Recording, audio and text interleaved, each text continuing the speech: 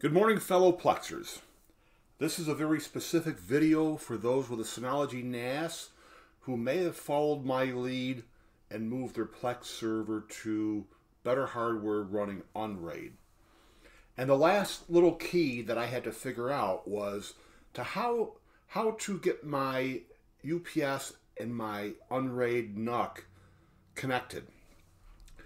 So if you're running a Synology NAS, hopefully you've already got a UPS. And that's a very easy connection to make. You go into Control Panel, you go to Hardware and Power, you click on UPS, and once the UPS device is plugged into your Synology NAS with a USB cord, you click the UPS tab here, and you enable UPS support. And that's basically it. You can click on device information and you'll see the model of your UPS. Well, there's not an extra USB port to connect the Unraid NUC, but you can use this option, Enable Network UPS Settings. You just check that, and then you click the Permitted Synology NAS Devices, and you put the local IP address of your Unraid NUC into this, click OK, click Apply, and then you're all set on the Synology side. So then in Unraid, you go to your settings and you find your, let me back up. I am not always as clear in Unraid as I am with a Synology NAS because I'm only about 8 months in with Unraid. So I believe you need to first, let me get installed apps.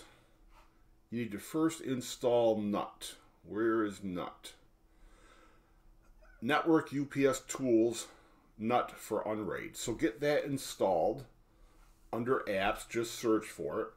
And then once it's installed, go to your settings, click into the NUT settings, and then this ended up being very, very simple. Ignore this username and password. Put in the IP address to your Synology NAS, change the NUT mode to slave, hit apply, and the next thing you know, under NUT details, all the information will pop up for your UPS.